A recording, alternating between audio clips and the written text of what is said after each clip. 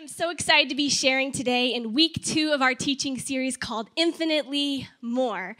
And my husband, Brandon, is normally here on the front row. He is under the weather today, like so many people that I know, so be in prayer for him. But he is prayerfully praying us through from his bed right now. But we're in Infinitely More week 2, and we are going through a series where we're talking really about getting more of God, experiencing more of who he is. And last week, Pastor Brandon talked all about creating more space, more margin to experience more of God. We looked at the postures of Mary and Martha and how Mary chose what is better by choosing to sit at the feet of Jesus rather than keep herself distracted and occupied with all of the tasks that were in front of her.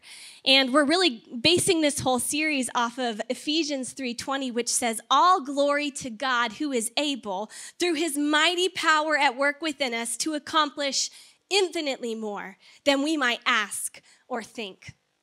And today in week 2 of this series, I want to talk about finding more joy in 2024. And if you're taking notes today, the title of this message is Defiant Joy. So I want to start with a question. How are you? Good. I'm so glad, Miss Janice. How are you really? You can give me the churchy answer of like, I'm good, or the DC answer of I'm busy. But how are you really? You know, as followers of Jesus, one of the things that is scripturally encouraged to us to mark and define our lives is a posture and a spirit of joy.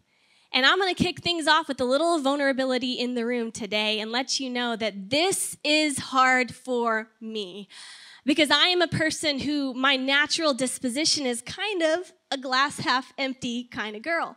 And this is something that as I'm preaching this message, full disclosure and vulnerability, I'm preaching this to myself just as much as to every single one of us in the room here today. I think we all need a little more joy. This ought to mark, this ought to define, this ought to characterize our disposition as people of God in the world. Now, if I was to define biblical joy for you here in the room, this is a kind of simple definition based on my study of Scripture this week. Biblical joy is choosing to respond to external circumstances with inner contentment and peace, because we know that God will use all experiences to accomplish his purpose in and through our lives. And this is why this message is called Defiant Joy. Because regardless of circumstance, regardless of how you feel, regardless of what's happening externally, our joy needs to be a little defiant in the face of it. Why? Because what Sydney talked about, we serve a God who has already accomplished the victory. And so that is the place from which our joy springs. And so today what I want to do in the room, as I've already shared with you that my natural disposition is a bit more on the pessimistic side, I approach joy with maybe a little bit more of a skeptic's eye. And so what I want to do today is I want to maybe deconstruct some of those common arguments against or mindsets against having a spirit of joy so that we can reconstruct a durable theology of joy to guide and direct our lives. And so I want to start today by talking about some things that the joy of the Lord is not. And the first is this: the joy of the Lord is not naive. Have you thought this before? When you look at someone who has all this joy and it's just like such a defining part of their life, and you think, well, you're just naive. You haven't really experienced enough hardship or struggle or pain. What does naive mean? It means showing a lack of experience or wisdom or judgment. And maybe you think, well, you just have joy because you're simple-minded or you're unsophisticated or you haven't experienced enough. Like, you just don't know what real suffering is. It's kind of like when me and Brandon, we had Finley, who's our firstborn daughter. And she was just an easy kid, guys. I mean, she slept through the night pretty early on. She would sleep till 9:30, 10 a.m. She potty trained in one day. And she's just generally a really good kid. And me and Brandon would look at each other and be like, we are incredible parents. We need to write a book.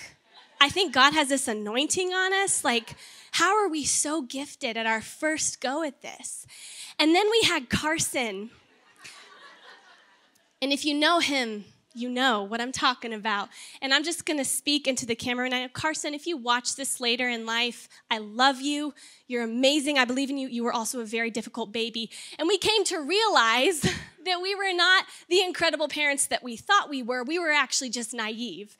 We didn't really know what parenting was really like because we hadn't encountered opposition or struggle yet. But I want to encourage you with this today. It is not naive to possess the joy of the Lord. I mean, I love what Paul says in 2 Corinthians. He says, we have this treasure in jars of clay to show that this all-surpassing power is from God and not from us. And then he says, we are hard-pressed on every side, but we're not crushed. We're perplexed, but we're not in despair. We're persecuted, but we're not abandoned. We're struck down, but we're not destroyed. We always carry around in our body the death of Jesus so that the life of Jesus may also be revealed in our body. What is Paul saying here? He's saying not everything is perfect. I am not naive. We are hard-pressed. We are struck down. There is difficulty and opposition, but one thing we know is that in Christ, we are never destroyed. In Christ, we are never defeated because we understand that in Christ, we have the victory. He's saying not everything is fun, not everything is easy. In Christ, I can never be defeated. Therefore, I do not despair. I am never alone. I love what Paul's saying here. He's basically saying, I know, but I'm still good. The joy of the Lord is not naive. The second thing the joy of the Lord is not is the joy of the Lord is not an act. There's some buzzwords that you might hear maybe on social media or just in popular culture at large. Buzzwords like toxic positivity or performative joy. And I actually want to sidestep for one moment before I continue on with this. I just want to encourage you pastorally today to be really discerning with your consumption and your distribution of social media. I think as the church, we need to be a little more discerning into what we allow to lead us and guide us and instruct us. I think we need to adopt the posture of the Bereans, who even when Paul was preaching to them, they listened to everything that he said, but they tested it against Scripture because they understood that that was the only unfailing source of wisdom. And I think I see so many Christians being deceived by little sound bites that sound really good, that have like what Paul writes to Timothy, like a form of godliness, but denying its power. And we get seduced by this thing because it rhymes and it sounds good based on what culture is saying, but it doesn't find its roots in Scripture. I think we need to test the spirits, like it says in 1 John. We need to understand that there are others who are tickling our ears, like it says in 1 Timothy, and we need to be discerning with our consumption of social media. But that's an aside, and that's a message I'm going to have to preach another time. But there's these buzzwords: toxic positivity, performative joy. It's this idea that you are trying so hard to pretend to be happy that it's not authentic, so it's actually unhelpful. It's kind of like, you've all seen this cartoon, like of this dog in the fire, where it's like, no, this is fine. I'm good. I'm so happy right now. My life is falling apart. Everything is good. Performative, meaning that your joy is not authentic, that it's based on an illusion. But the joy of the Lord is not a performance. It's not like you act happy in public, but behind the scenes you're miserable. Why? Because the Bible and Jesus never asked you to act. You know, there's something in the Bible called lament. And this is a biblical concept of being honest before God about your pain, your anxiety, and even your frustration towards God, which proves to us that no one is expecting you to be forcibly happy at all times, because sometimes life is hard. Sometimes life sucks. Let's just be honest in church today. We are given space in Scripture to lament. But here's the distinction that we have to understand. With biblical lament, lament is never the end in itself. And this is what I see happen with a lot of people and even a lot of Christians, is that they just lament and they leave it there. But biblical lament overwhelmingly finds its conclusion in hope and in praise. Laments make up half of the Psalms, and I did a study of all of the laments in the Psalms this week. And of half of the Psalms, only 2 of the laments end without resolution. Every other lament in Scripture concludes with a reminder of the writer to say, hey, all of this is happening, but I will still trust you.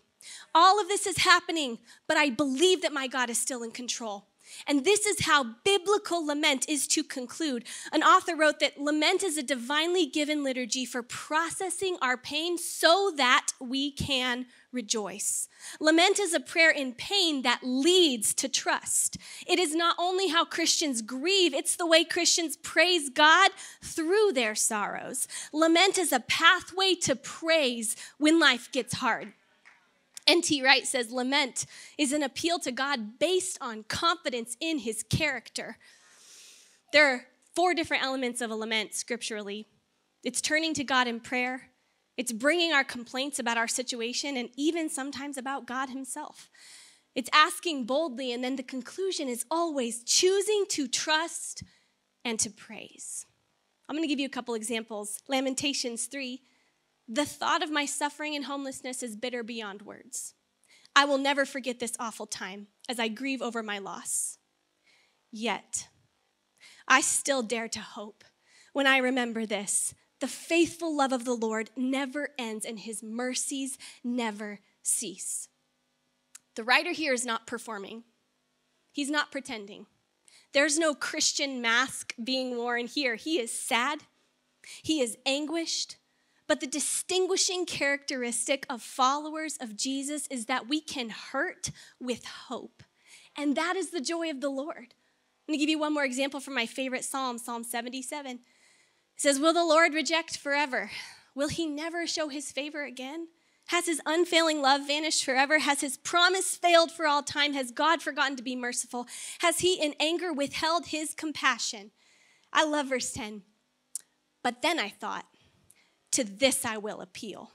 The years that the Most High stretched out his right hand.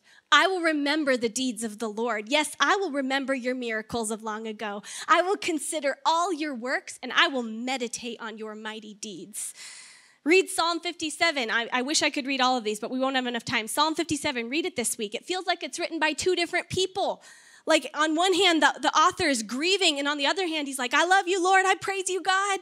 Read Psalm 43. The final stanza of Psalm 43, I believe, if you're struggling with joy, is a really helpful verse to hide in your heart, to remind yourself, yet I will put my faith in you. I will put my hope in your unfailing love. And I want you to hear this today, church. No one is asking you to pretend that everything is perfect or that everything is painless. That would be disingenuous and unhelpful. But what is required of those of us who claim the name of Jesus is to embody joy in the midst of suffering and to choose hope and praise regardless of our circumstances. Which leads me to my third thing that joy is not. The joy of the Lord is also not the absence of suffering. And I think we believe, well, when life is good and easy and simple, then I have joy. But when it's not, then I do not. Or maybe you think, well, no wonder they have joy. Their life is perfect. Mine, not so much. I believe that the modern Western church has become anesthetized. And we don't have a very high pain tolerance. We're kind of spiritual wimps. The modern Western church, we get one hint of suffering or pain or discomfort, and we either blame God, we start to believe that this whole faith thing isn't working, or maybe we even tap out altogether. We say things like, I can't do this. This is too hard. I didn't sign up for this. Why is this so hard? And what I'm not trying to do, church, right now is I'm not trying to gaslight you or minimize your pain or your suffering. But what I do want to do is pastorally encourage you today that saying yes to our faith was never about having an easy or painless or perfect road. We are very clearly promised in Scripture that there will be opposition, there will be trials, and we will need to daily carry our cross and deny ourselves. You know, I think to give us a little bit of encouragement and maybe give us a little bit of conviction, I want to look at some examples from the early church of how they bore through suffering and opposition and pain with hope and with joy. The Romans wondered at the courage of the Christians in the Colosseum, many of whom faced their martyrdom with singing. In the martyrdom of Saints Perpetua and Felicity, it speaks about Perpetua and Felicity being brought to the arena to face the wild beasts. And it says, the day of their victory dawned, and they marched from the prison to the amphitheater joyfully, as though they were going to heaven, with calm faces, trembling, if at all, with joy rather than fear. Perpetua went along with shining countenance and calm step as the beloved of God, putting down everyone's stare by her own intense gaze. And meanwhile, we want to tap out when we've had an overwhelming week and have a fight with a coworker. Eusebius wrote about the joy of the Christians at their own death, saying they despised terrors, going readily with joy to death. St. John Chrysostom explained Paul's joy this way: for the love of Christ, Paul bore every burden. The most important thing of all to him was that he knew himself to be loved by Christ. And enjoying this love, he considered himself happier than anyone else. And you know what this shows us, church? It shows us that joy is not the absence of suffering. Joy is the presence of God. And in the midst of your suffering, you can still have great joy because you have Jesus. He is with you. We know that nothing can separate us from his love. In Romans 8, who shall separate us from the love of Christ? Shall trouble or hardship or persecution or famine or nakedness or danger or sword?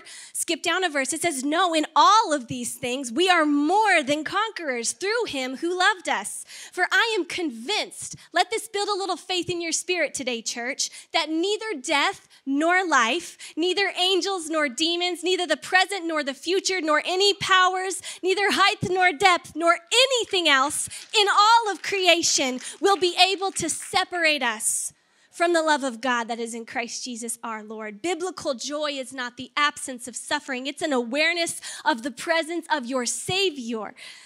Timothy Keller says, there is joy available that the deepest grief cannot put out. No circumstance or person can take away the joy that God gives. And Charles Spurgeon says, your sorrow itself will be turned into joy. Not that the sorrow will be taken away and joy to be put in its place, but that the very sorrow which now grieves you will be turned into joy. God not only takes away the bitterness and gives sweetness in its place, but he turns the bitterness into sweetness itself. Like we know from Romans 8:28, we know that in all things, God works for the good of those who love him and who are called according to his purpose. Joy is not the absence of suffering. The joy of the Lord is also not out of touch or insensitive. You know, I think sometimes out of very noble and commendable intention, we think that because of things happening around the world or in the lives of people in our world, that these circumstances should determine the state of our joy. And if we don't allow that to be the case, then we will come across as insensitive to the pain around us or out of touch. Like maybe we just need to carry ourselves in a posture that's kind of sad out of solidarity. And what I am not saying is that we should not choose empathy, because it is clear in Scripture that God's people should be marked by compassion and empathy for those who are suffering. But what I am saying is that our joy can be a contagious and desperately needed life-giving source of hope to those that are suffering around us. You know, there's a leadership principle from Edwin Friedman that's called differentiation. And I've preached on this before. You've heard it. It's this idea of being a non-anxious presence. And it's essentially the ability to bring a non-anxious response in the midst of an anxious system. And it is the mark and the definition of a good leader. So Friedman writes that a differentiated or non-anxious leader is able to organize the group around strengths as opposed to weaknesses, to respond to problems in an objective manner instead of reacting emotionally, and to take a stand in the face of intense pressure in an emotional system. What does it mean to be differentiated? It means that when everyone else is panicking, a differentiated leader is able to stay calm and lead well. It means that when everyone else is stressed, a differentiated leader is able to find solutions. It means that when everyone else believes the worst, a differentiated leader believes the best. And does it mean that these leaders are out of touch or insensitive to what is happening in the anxious system of which they are a part? No. It just means that they are not allowing the anxiety around them to determine and dictate the way that they carry themselves in the midst of it. I believe that the world needs more differentiated Christians. What the world does not need is a bunch of Eeyore Christians who respond to the pain and hardship of the world by becoming defeated and despondent themselves. What the world does need is differentiated, non-anxious Christians who respond to the pain and the hardship of the world with the hope and the joy and the love that comes from Christ alone. Like we read in Hebrews 6:19, we have this hope as an anchor for our souls, firm and secure. Henry Nouwen writes, joy is essential to the spiritual life. Whatever we may think or say about God, when we are not joyful, our thoughts and our words cannot bear fruit. Jesus reveals to us God's love so that his joy may become ours and that our joy may be complete. Catch this. Joy is the experience of knowing that you are unconditionally loved and that nothing, sickness, failure, emotional distress, oppression, war, even death, can take that love away. The fifth thing that we see today is that the joy of the Lord is not contingent on our circumstances. In other words, it's not an emotion. Happiness and joy are not the same thing. Happiness is based on happenings. Happiness comes from without, and joy comes from within. Henry Nouwen also writes, joy is not the same as happiness. We can be unhappy about many things, but joy can still be there because it comes from the knowledge of God's love for us.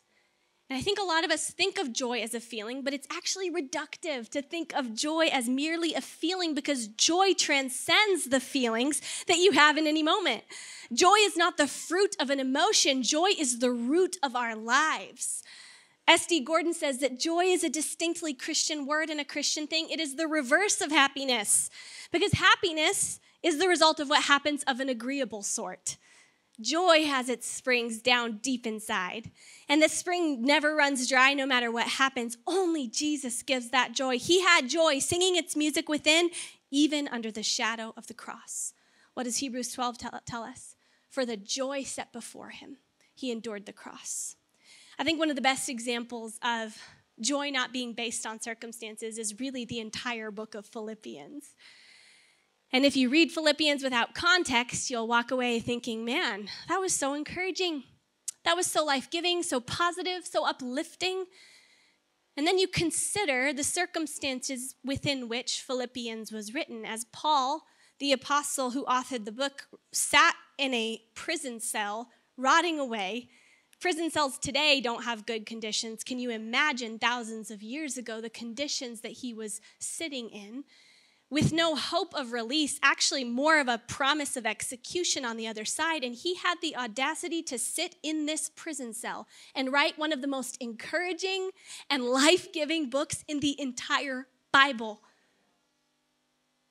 I mean, the whole book, the theme of it is joy. It's rejoicing. In chapter 1, verse 4, he prays with joy.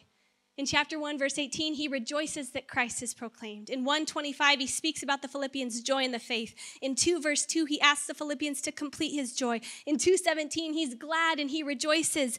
In 2:28, he sends Epaphroditus so the Philippians may rejoice. In 2:29, he tells the Philippians to receive Epaphroditus with joy. And on and on and on. Throughout this book, in every chapter, in every verse, there is this optimism. There is this hope. There is this spirit of joy that can only define someone who understands that a prison cell and even a death sentence cannot rob me of the hope that I have in Jesus. And that should define and mark our lives. Despite his circumstances, Paul possessed a defiant joy. The joy of the Lord is not subject to your circumstances. We sang that song at the beginning of service. It's like, I've got Jesus, so I've got joy. Do we believe that? I think some of us would sing like, I've got financial security, so I've got joy. I'm not gonna, it's my audition for Union City Worship. Or I've got a boyfriend, so I've got joy. Or my team made the playoffs. No, it's I've got Jesus, so I've got joy. And nothing can add or subtract to that joy because I've got Jesus. I've got all that I need. Mother Teresa says that a joyful heart is the inevitable result of a heart burning with love. And she says, never let anything so fill you with sorrow as to make you forget the joy of Christ risen. So we've talked about what the joy of the Lord is not. And I want to end very briefly by talking about what the joy of the Lord is. The joy of the Lord is a choice. James 1, consider it pure joy, my brothers and sisters, when you face trials of many kinds, because you know that the testing of your faith produces perseverance. So let perseverance finish its work so that you may be mature and complete, not lacking anything. Consider it pure joy. Consideration is a choice. What are you thinking about?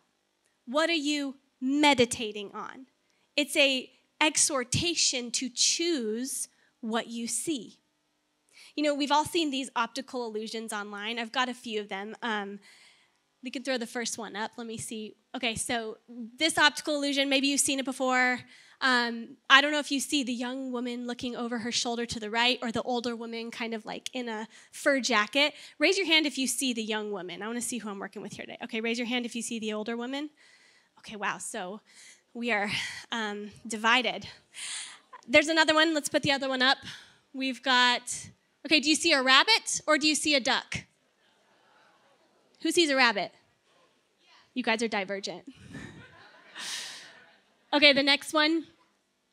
Oh, Old Faithful. Is it a white dress or is it a blue dress? Does anyone see a white dress? Oh my gosh, like half the room. I'm actually shocked.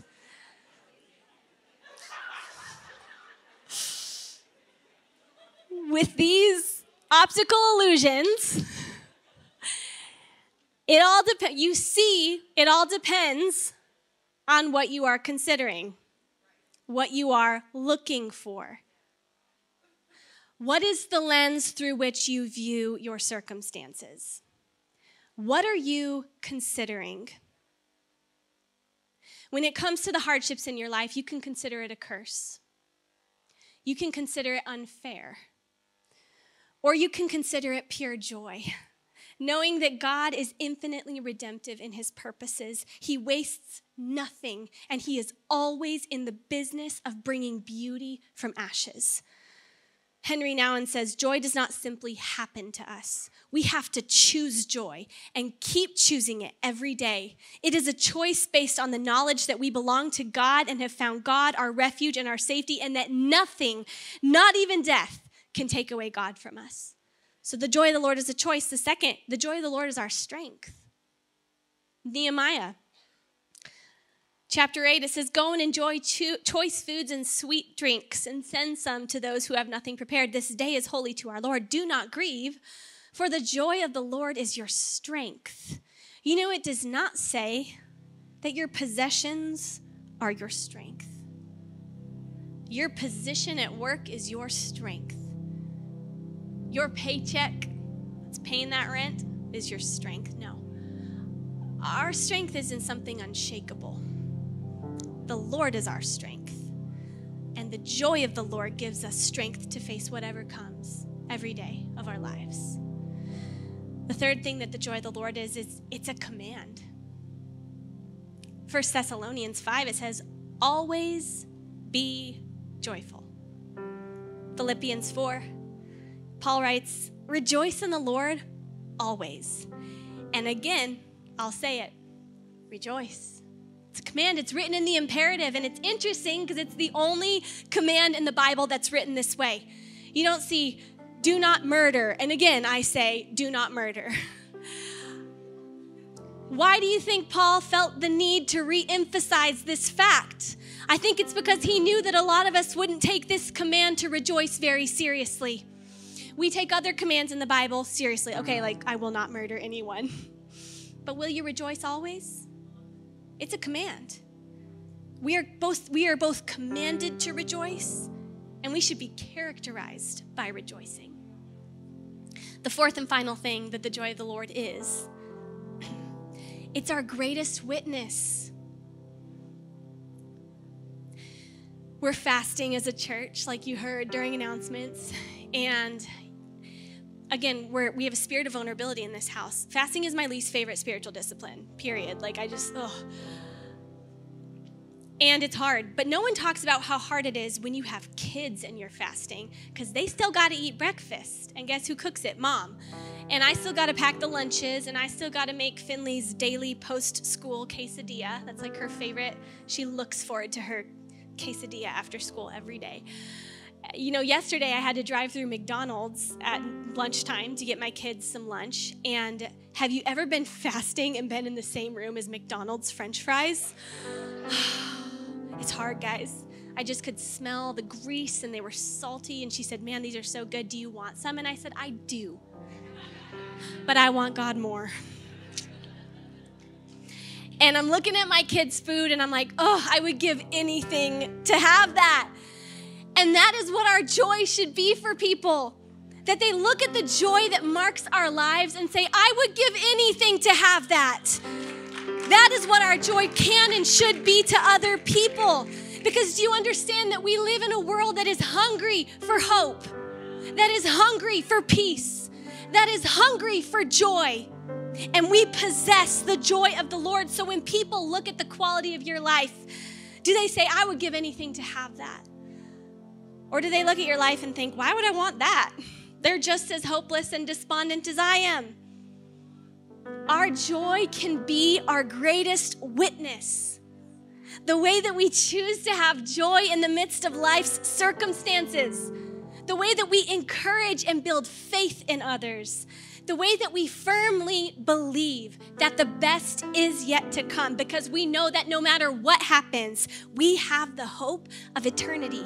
And that does not mean that we are naive, that we are without suffering, that we are faking it, that we're out of touch or insensitive, or even that we are in comfortable circumstances. It just means that we have a higher perspective, a hope that is tethered to something greater than this world, and a peace that transcends understanding.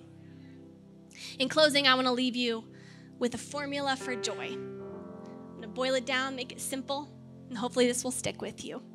How to have joy? It's three things. It's remembrance, confidence, and it's perseverance. It's remembrance. Remembering the faithfulness of God over the course of your life, and even the shut doors and the rocky paths. He never has failed you. He has never abandoned you. And then the second part is confidence. Looking back with gratitude for what God has done and having confidence that he will do it again, that he is faithful to complete it. And the third thing is just perseverance. That no matter what this season looks like for you, if it's hard, if it's beautiful, if it's confusing, we're just going to keep going. Because we serve a faithful God who was faithful then, and I have confidence that he will continue to be faithful in my future. And that is what we place our hope and our trust in. And so today, church, I'm really just had one aim and one agenda with this message, and it was just to encourage you. And encouragement means to give courage. So whether tomorrow morning you've got a lot on your plate that you've been just not looking forward to, or maybe you're walking through one of the darkest valley seasons you've ever walked through, you can hurt with hope because you have a God who is with you, who has never left you, will never forsake you, and who has your back always. Let's pray together, church. Lord, thank you for the promise and the gift of joy. And I just pray today that you give us all a fresh perspective as we leave this room, that you lift our spirits, that you help us to get our hopes up, that we can put our faith in a God who has never failed us, that regardless of circumstances, no matter what happens, you are in control and you can be trusted. So Lord, renew our joy today. Give us beauty for ashes. Give us faith for the future, and give us confidence in your hand. We love you, Jesus, and it's in the name of Jesus. And the church said, amen. Amen.